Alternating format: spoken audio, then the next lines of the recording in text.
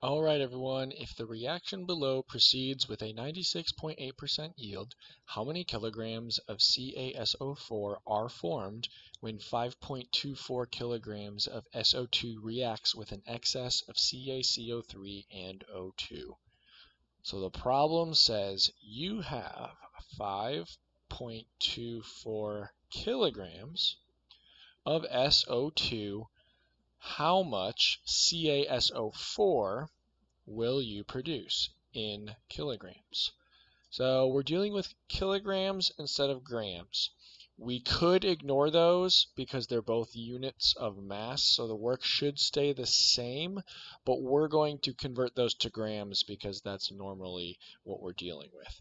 So let's first take 5.24 kilograms of SO2, and let's turn that into just regular grams of SO2. So we're going to do a conversion where we're getting rid of kilograms and turning into grams. What's the relationship between grams and kilograms? Well, 1,000 grams, or 10 to the third grams, is 1 kilogram.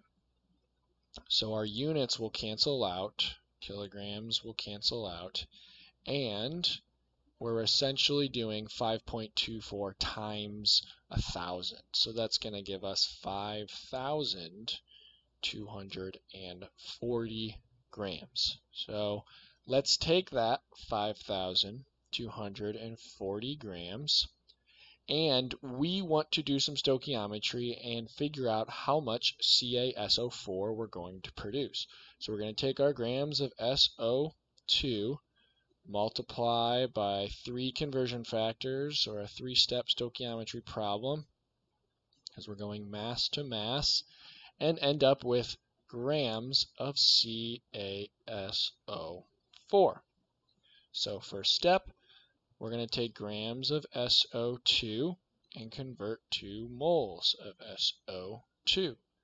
1 mole of SO2 is how many grams? We need to calculate the molar mass. So molar mass of SO2 is going to be 1 sulfur plus 2 oxygens. So looking at the periodic table, the molar mass of sulfur is 32.07 grams per mole.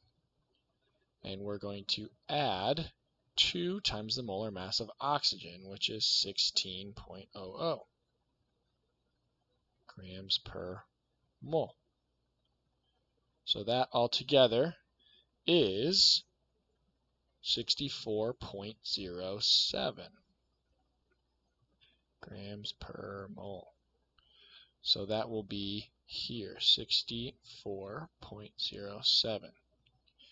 Our grams of SO2 will cancel, and we're left with moles of SO2, but we're not done yet. We want to get rid of those moles of SO2 and turn it into moles of what we want, which is CaSO4.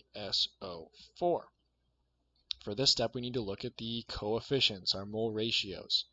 So moles of SO2, for every 2 of those, for every 2 moles of SO2, we will make 2 moles of CaSO4. So for every 2, we get 2.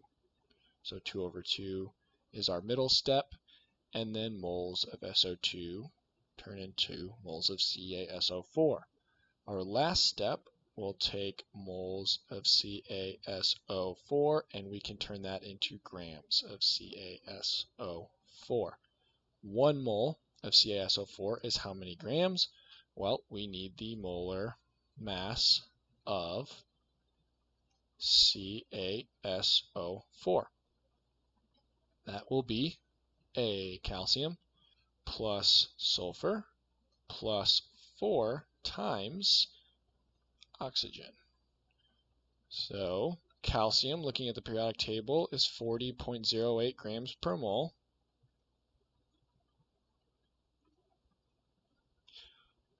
Plus sulfur, which is 32.07. Go down there, 32.07 grams per mole. plus 4 times oxygen, which we already looked at, is 16.00 grams per mole. And we are left with a molar mass of 136.15. 136.15 grams per mole. So that goes in our last step. 136.15 moles of CaSO4 cancel. We're left with grams of CaSO4, which is what we want.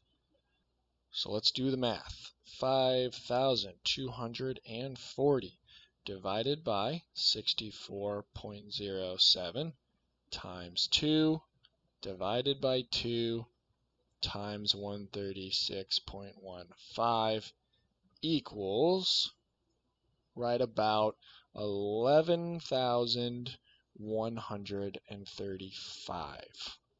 So that's what we theoretically could get, but the question said the reaction proceeds with a 96.8% yield.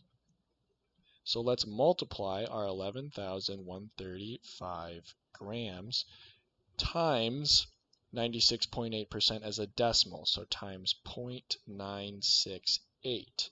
And that gives us about 10,779.